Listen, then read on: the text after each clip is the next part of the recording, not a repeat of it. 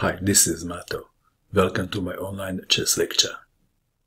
In this video I will show you a game between Iosif Pogrebissky and Efim.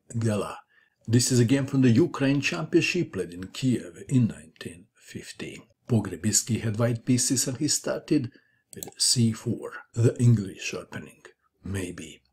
Knight to f6, knight to c3, g6, d4, bishop to g7, knight to f3, d6, white to move. Pogrebissky's friends told him to avoid playing against Gela's king's Indian defense and to stick to English opening. So instead of playing the standard e4, Pogrebissky played e3, knight from b to d7, bishop to e2, castling, queen to c2, e5. So black pawn structure is the standard king's Indian defense structure. D takes on e5, d takes on e5, b3, rook to e8, bishop to a3, e4, knight to d2. It looks like that black is going to lose the pawn on e4. Knight to e5, rook to d1, knight from f to g4. White to move. This is the critical moment. Pogrebissky was considering castling king's side. Instead, he decided to win the pawn on e4. Let's take it back. So, if castling, he didn't like queen to h4 move. After h3, knight to f6. So this position was not to his liking. Instead, he played knight on d takes on e4. Queen to h4, knight to g3. Castling has a tiny downside, and that is queen takes on h2. Back to our game.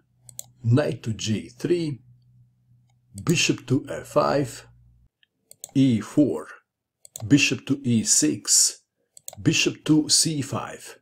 Black to move. What would you do in this position if you had black pieces? Gela played a move that looks very, very wrong. And that is knight takes pawn on h2. This surely looks wrong because the black knight is now pinned. Can white take an advantage of it? The game continued. Bishop to e3. Let's take it back.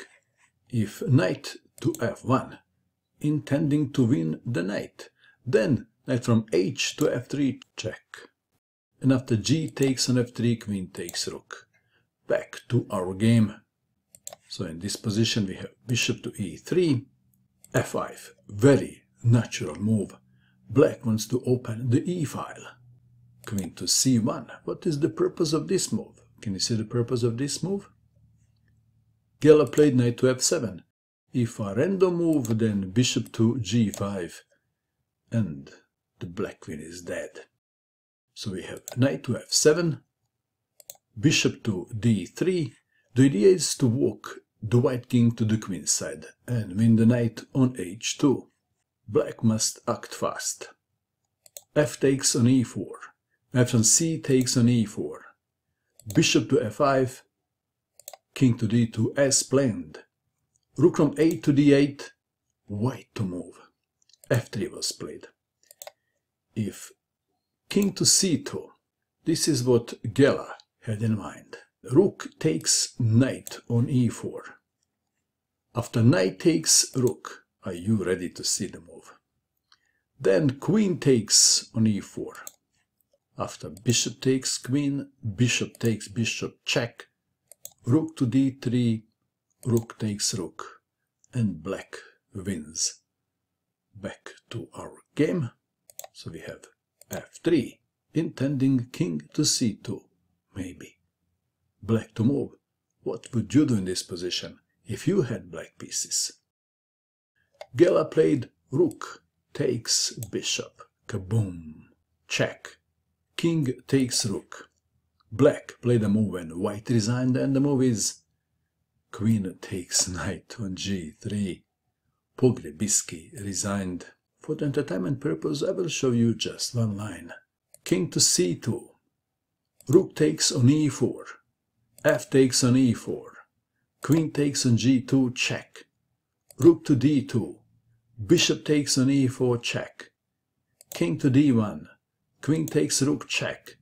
King to e2. Queen to f3, check. King to e1. Queen to f1. Check. Mate. Wow. Amazing game by Gela. What do you think of this game? And that is all. I hope that you enjoyed watching this video. I wish you good luck with your chess, and bye for now.